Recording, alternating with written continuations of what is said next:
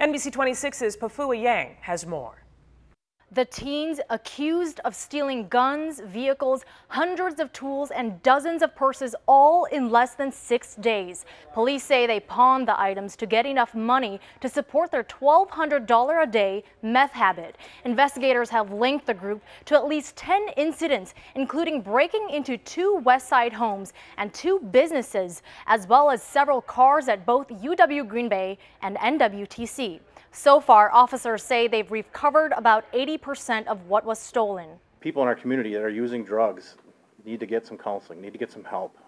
When you see the amount of tools they took in the hopes of feeding their addiction, it's overwhelming. It's absolutely disturbingly overwhelming. The teens have not been charged, but today they appeared in Brown County Court. The judge found probable cause for felony bail jumping and armed robbery. He set bond at $2,500 cash for each suspect and ordered them to not have contact with each other. Reporting in the newsroom, Pafua Yang, NBC 26.